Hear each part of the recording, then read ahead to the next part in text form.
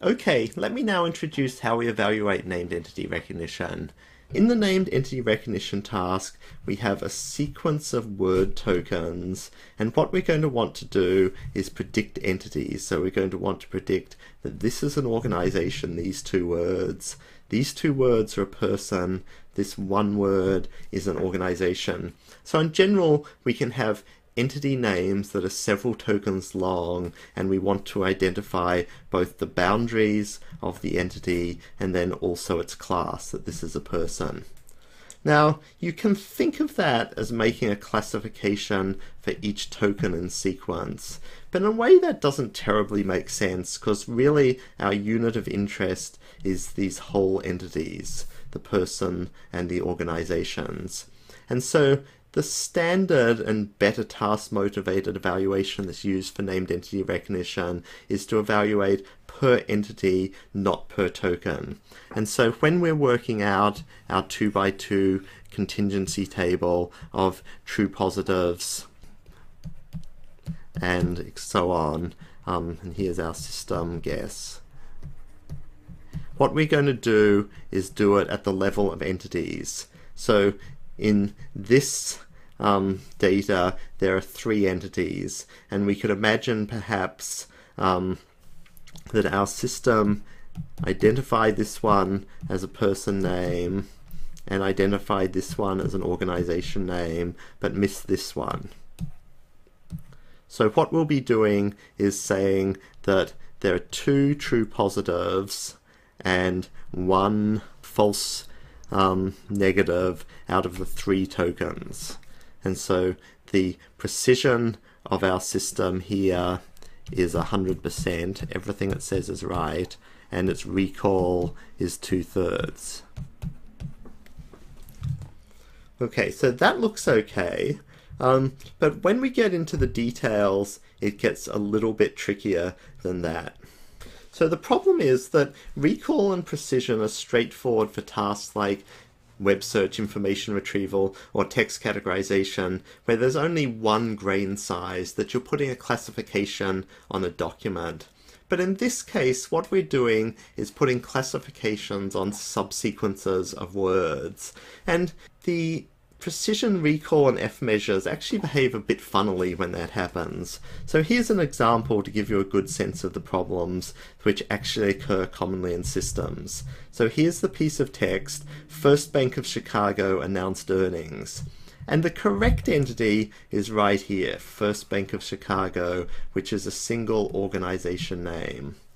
However, our system made a little bit of a boo-boo. Our system has said Bank of Chicago is the name of an organization.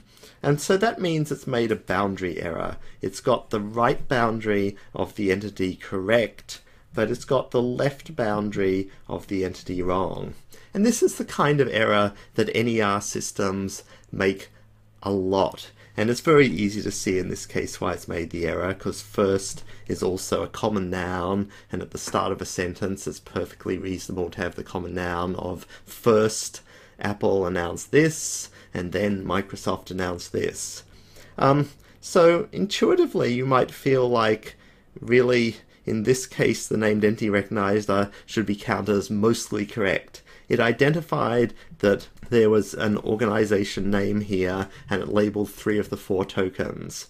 But that's not how things work using the set-based measures of false positives, false negatives, true positives and true negatives when you're working on sequences. Because what we say is that the true annotation is that there's an organization that spans from token 1 through token 4 of the text, whereas what our system guessed is that there was an organization that spanned from token 2 through token 4 of the text. And each of these claims is taken as a unit and is put into a set of claims, and then we count the number of matching claims, that's the true positives, and then we count the set differences in both directions, and that gives us the false positives and the false negatives. So what we end up with in our classification in this case is that this is a false negative, and that this one here is a false positive.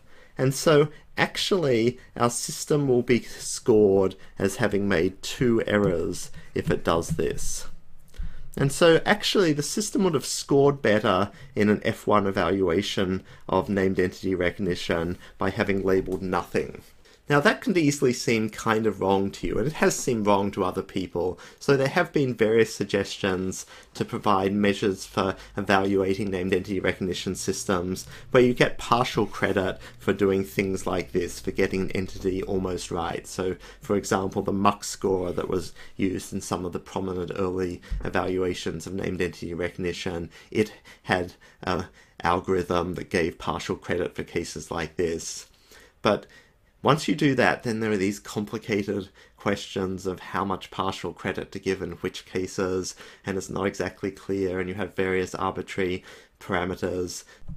So really, most of the rest of the field hasn't gone there and has ended up using this straightforward F1 measure for named entity recognition, despite the complexities with boundary errors that I've just tried to illustrate. Okay, so that should give you a good sense of what these measures of precision, recall, and F-measure are, why they're useful, how we use them for named entity recognition, but also a slight sense of how you have to be a little bit careful interpreting the numbers in that case.